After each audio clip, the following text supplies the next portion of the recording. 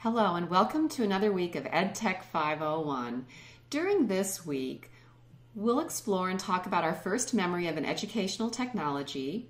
You'll work on defining one of the elements of the current definition of educational technology. And then we'll talk a little bit about professional learning networks and how you can get involved. So let's get started. As you know, every course starts with the learning objectives. So during this week, you're going to identify and discuss your first memory of an educational technology, and that will be in a discussion forum setting.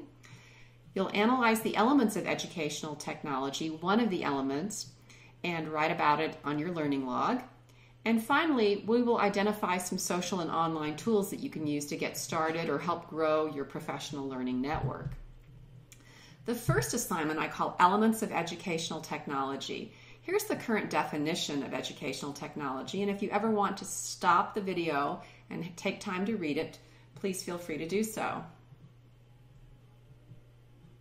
It's a pretty concise definition.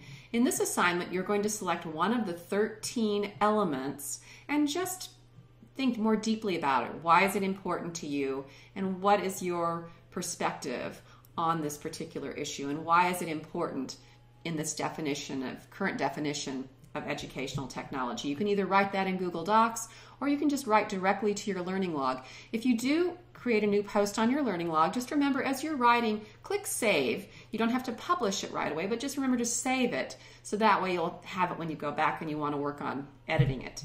Next, you're going to participate in a peer-evaluated discussion forum called First Memory. This is always a lot of fun because you have to think back, what's my first memory of an educational technology? So I think you'll enjoy that and you'll find a good image, I know, of your first memory.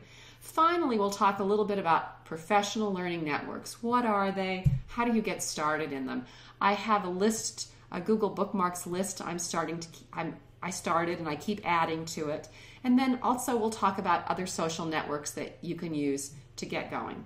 So that's it in a nutshell. This next week will be First Memories, defining an element of educational technology, and starting to think about your professional learning network. Welcome to another week.